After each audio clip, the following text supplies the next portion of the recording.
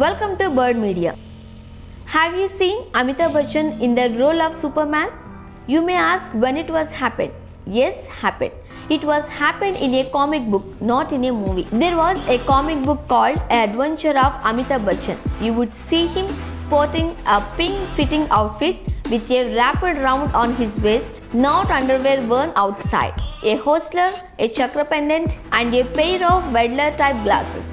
Off he went, saving people with no extraordinary powers but merely with brawn and brain. That was almost 40 years ago, and today the Amitabh Bachchan comics are a hot collector's item costing $199 on eBay.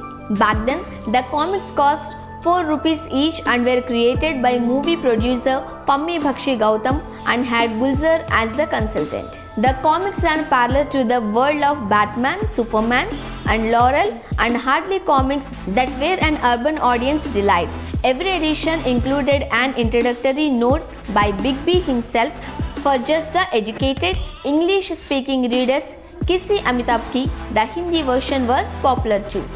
Young Indian readers have grown up with Twinkle as their go-to comic books. Older superhero comics like Marvel DC, the big hero have now turned into movies. But besides Batman, Superman and Phantom, for Indian in the 80s, Amitabh Bachchan as Supreme had his own charm. The idea occurred to Bachchan when she overheard a bunch of kids playing a superhero game.